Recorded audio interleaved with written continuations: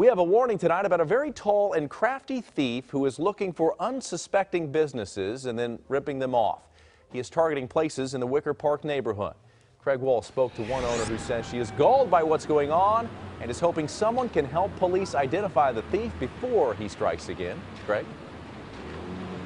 Yeah, Jeff, you'd think this guy would be pretty easy to spot. He's about 6 feet 8 inches tall, but not only is he very tall, he's also very slick, and he may have targeted 5 or more businesses looking for purses, wallets, and cell phones.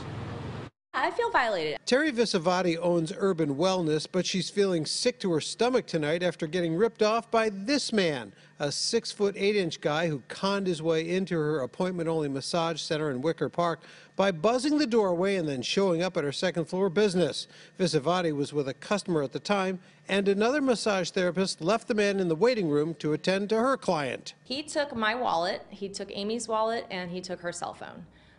He then left, and then I came out of the treatment room none the wiser. Didn't know he was ever even really here. She shared the man's picture and other information on social media and then learned she may not have been the only business targeted on Wednesday. He perfected it. You know, he had some practice, it seems like, before. I mean, he was wandering the neighborhood. I mean, the first report seems to be about 1 o'clock. In the neighborhood, and then another report from a different neighborhood was earlier, like around 12:30. She says Health Source on Milwaukee Avenue was also victimized, allowing the man to go on a spending spree with stolen credit cards. I guess he used their credit card over at the Cricket store and I believe at Wendy's. And then Amy's card, who works for me, he did try to use her card at one of her cards at Nike, but it didn't go through, and that was a charge for about $800. Mine was about $600 almost.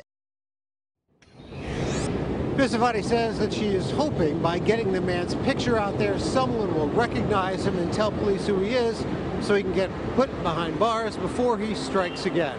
Live in Wicker Park, Craig Wall, Fox 32 News. Jeff, back to you. All right, Craig, thank you very much.